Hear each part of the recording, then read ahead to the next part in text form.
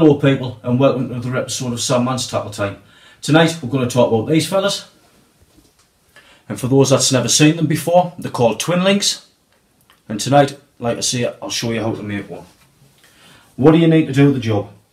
You will need a set of round nose pliers, as you've seen us use time and time again. These can be purchased from Halfords for $9.99 for those that don't know.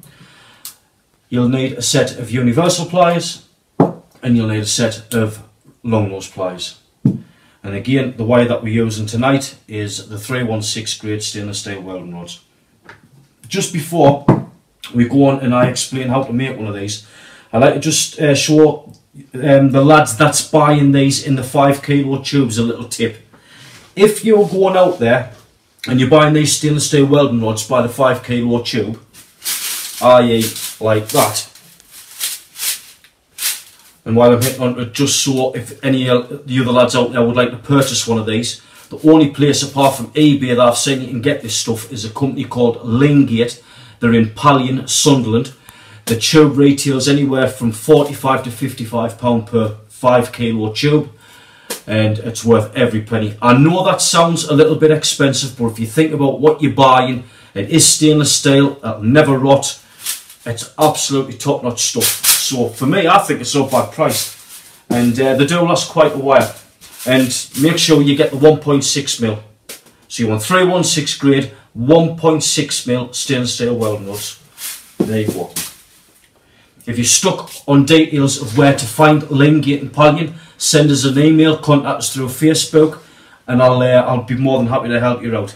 Anyway, but if you've been out and bought a tube of this, you'll know this is a cut off of one of the ends. Now a lot of the lads out there are throwing these in the bin, and I kind of call them because I used to do it myself until I thought, well, hang on a minute, recycle. That's what they keep on telling us to do. So what I've done is, if you can come out, zoom into this, I'll show you. If you can look onto the tip of that, you can see it goes flat. And that's what I mean by the cut-offs. You would throw it away. That's no good, that. What can I use that for? This is what I do with it. Go to the end, cut it off, discard that. That there, I mean, you can't really do nothing for. Now you've ended up with a little length like that. What's that, 2.5 inches?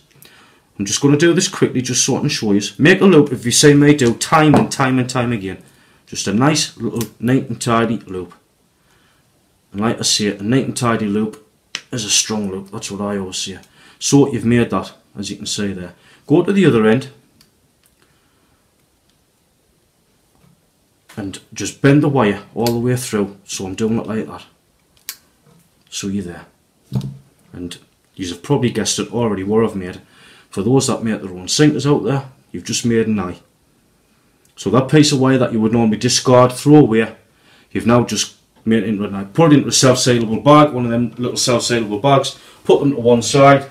Do that 100 times, you've probably saved yourself, I don't know, £5, tenner, whatever it is. So there you go. Back to the twin link. What do we do? So I've explained what tools you need, the pliers. The length of stainless steel that we're using tonight is 9 centimetres long. I have done these down to as short as 6 centimetres long, and I must admit they get very fidgety to make, very awkward. You can do it, but if you want a size of a one, I'll just put it in the pliers so my hands aren't in the way. If you want a size of one about that big, which is, as a ruler, in inches, it is about 1.25 inches, roughly in centimetres, it's about 3.5 centimetres, which to me is a lovely, lovely size. I don't think I would ever want it much smaller than that or larger, so to me that's the right size. So to get that size, I used 9 centimetre stainless steel welding rod. This is how you make them. Get your universal pliers in your hand and put your welding rod halfway through the ply, as you can see there. Just like that, halfway through. Make a little bend. That's all you're doing, just go like that. You end up with that. Go to the other side and repeat the process, but you want the wire bending the opposite way of what you've just bent it. So that one there, you want that facing towards you, so that one's bending up, because this one that you're doing now is going to bend down. So you move that and bend that down. Again, I'll put it in the pliers so you can see it without my hands being in the way. So that's where you are now. That one's going down, this one's coming up. Putting your universal pliers to one side, about 1 centimetre down from the top of the wire, as you can see there, grip it in your pliers like that. You want that wire there facing up, that one's facing away from you. Put your finger there just to stabilise it off, that's what I always do, and just bend that round, clean and round like that. You'll then end up with that.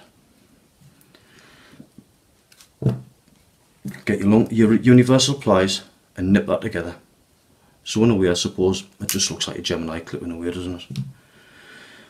Once you've done that, you want to go to the other end and literally repeat the process of what you've just done. So again, that one's there, it's facing away from us. We're about 1 centimetre down the shaft from the top. Put your finger in there to stabilise it, and you're just going to come straight round like that. You'll then end up with there. The reason, sorry, I'm jumping ahead. What we'll do now is we'll quickly nip that together so you end up with that.